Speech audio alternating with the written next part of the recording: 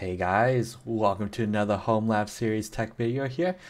In this video, we're going to have a little bit of fun. We're actually going to create a Nextcloud server in this video. I figured it's kind of to the point where, if you've ever used like Dropbox or like Google Drive, you're like, man, I wish I could like store so much more. And now that you have like a Homelab, you probably have a lot more storage than that, like 15 gigs or whatever Google Drive offers for free, so that you can actually now put in your Homelab so you have a second place of location for backup. So in this video, we're going to go through how to set up Nextcloud and download the interface on your Windows desktop to kind of use it like how you would use Dropbox, essentially. So this video is also sponsored by me, myself, and I. So if you enjoy this content, want to send me some free hardware, or you want to sponsor me for something else, send me an email in the description below. So, all right, let's get started, guys. Okay, so we created a Nextcloud server. So I already created the base VM of it. So we can SSH to it, 192.135. We'll also actually add that to our DNS here so that we can actually resolve it via DNS name later. So we'll go to our zone, open web IDE. We'll name it Nextcloud.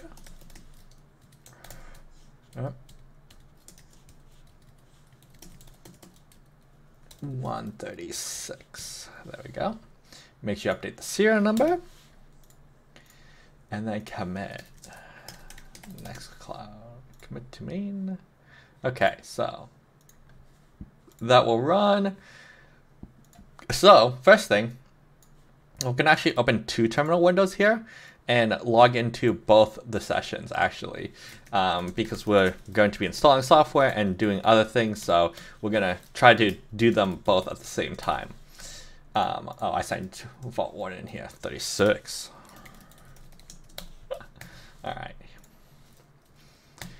And if you haven't seen, you should go check out my Vault Warden video also. It was just the video released right before this one, so it's a pretty nice video.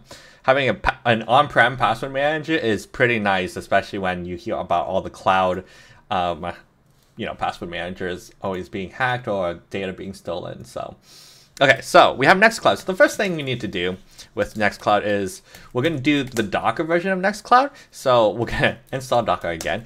If you're bored of me installing Docker, let me know, and I can always skip this step in my videos, but it's always kind of fun to type it all out, actually. One of these days I will mess up typing that out, and I'm going to be very sad. So with that, we will create a Docker Compose file also.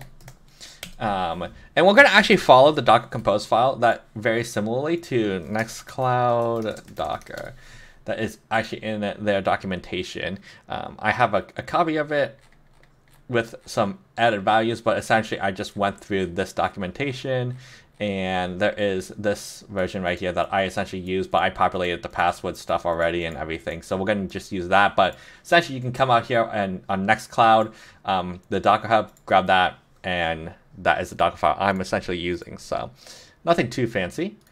So you can see that I have pretty much the exact same thing.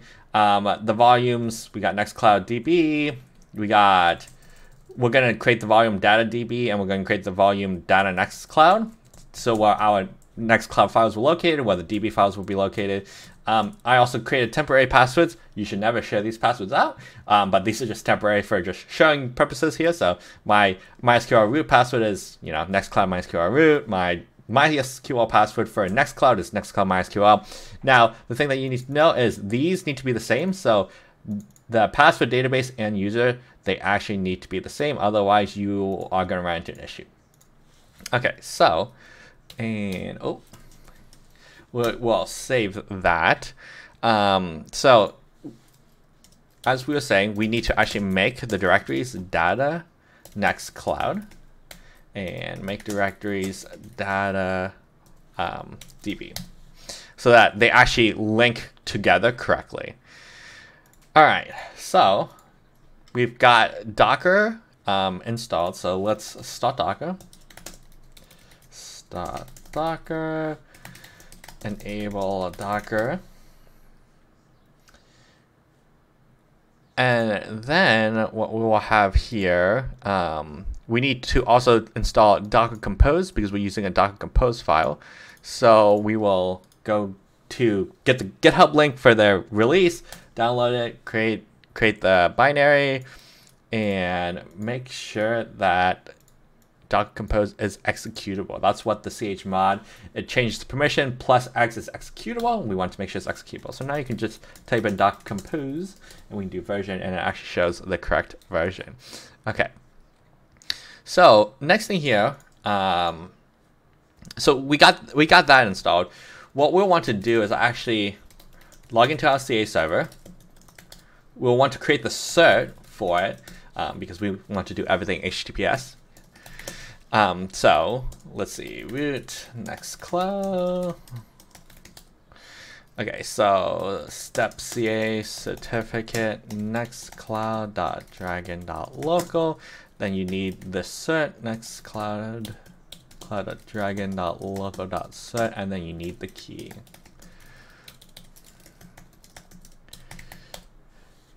Now you need the password to this. Now in our previous video, you would be able to go to your Vault Warden and log in and grab the password here. And you can see that's our CA password. So copy, paste, and there we go. Files have been created.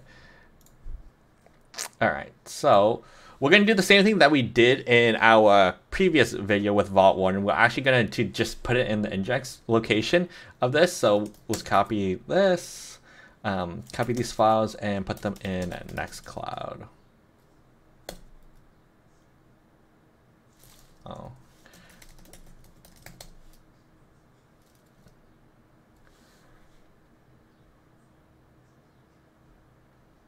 Either I don't have DNS set up on this box correctly or that doesn't resolve, so give me 1 second.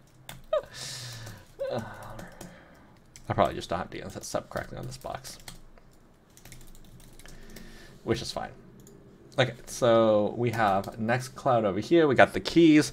So if you remember correctly, we need to actually create the directory for Nginx.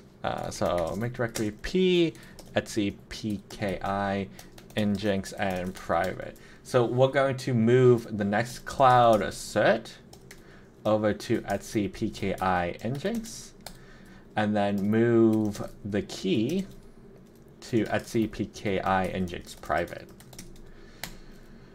So now you should be able to go pki Nginx.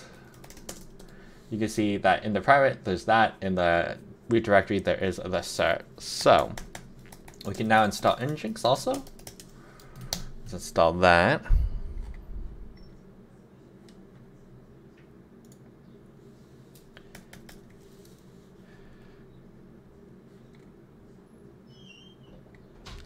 Okay, so we have Nginx installed. So what is it? Etc Nginx configuration. So we'll go back to the TLS section. So we'll delete all these comments here.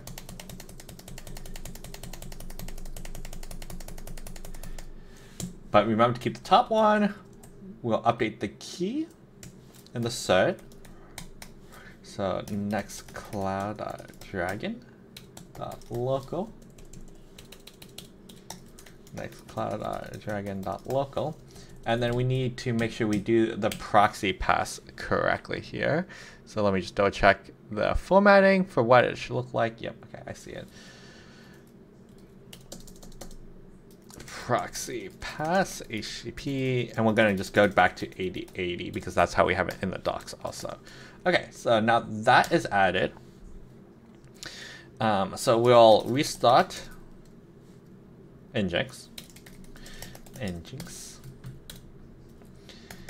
We'll now that that's all set up, we'll go to Docker Compose up. So we'll actually start the database with the app. It's going to download. Shouldn't hopefully take too long. And then we'll actually need to edit some files before we actually like get it to work, because it will have some weird HTTP hard-coded things and won't redirect everything correctly. So we need to edit a few things. So waiting for this to finish extracting and pulling.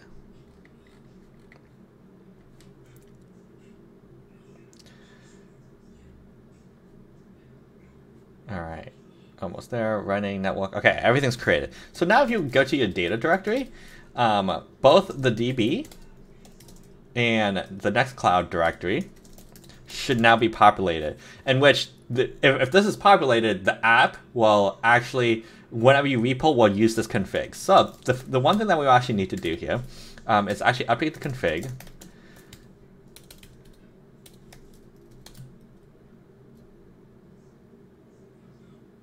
Oh, it didn't actually populate the config, which is interesting. So let's go to the web page, because I think maybe we have to go to the web page first. Nextcloud.dragon.local.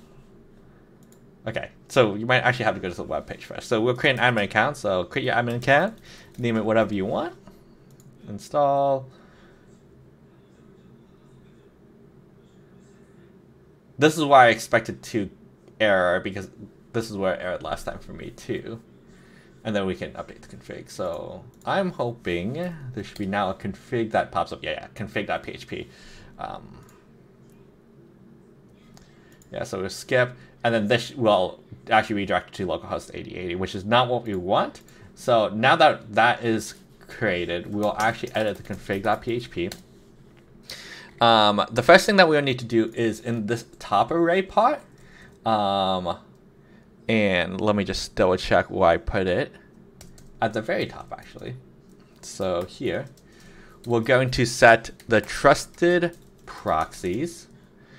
And we're going to set that to the server IP. So in this case, the server IP is 136. Then we'll set the overwrite host equals, and then it's just nextcloud.dragon.local, and then the overwrite protocol, because it redirected back to HTTP, and we don't have HTTP working here because we don't want it. Equals HTTPS overwrite protocol. Okay, so that looks all good. Then we need to update these down here also. So in this case, this trusted domain is just going to be nextcloud.dragon.local. And then this is going to be the client URL, also HTTPS nextcloud.dragon.local. Okay, so once you have all those, you should be able to actually do a Docker compose down to stop everything, and then Docker compose back up. You can also do Docker compose restart too, but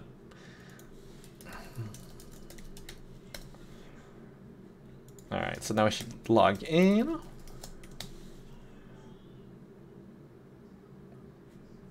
And now you have installed Nextcloud, which is really essentially just like Dropbox or like Google Drive. It's a little bit different of an interface, but essentially you can get the same feel at the end of the day. You can upload files, you can drag files. There's these default files that are already on here.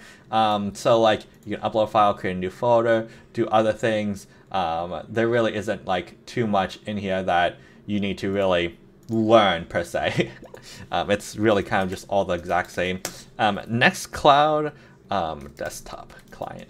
Now, if you want a desktop client, this is also the other thing that you can do too, because this is kind of nice where you don't have to use the web GUI. You can just install the client, and then you essentially can just drag and drop files into it, and then it'll sync up to that Nextcloud. So we'll install the client here real quick, and I'll show you, you know, creating a new file, deleting a file, and that it syncs. So we'll launch it. You don't have to restart, but you can restart. In this case, I'm not going to restart, but you can. So in here, now you should be able to type HTTPS Nextcloud. Open the browser, give you the security warning. Do you really want to sign in as this? Yes. Login. Don't show. Microsoft Edge. Well, this should just be admin.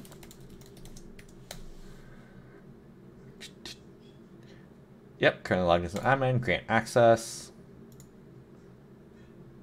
Okay, client should be done. Now it's connected. Then you can choose everything that you want to decide. So in this case, my Nextcloud server has 65 gigs free. It depends on how much you allocate to the VM. If you wanted like 2 terabytes free and you have 2 terabytes free for your virtual machine, it'll do it, right? In this case, I only have 65 gigs free. No biggie, right?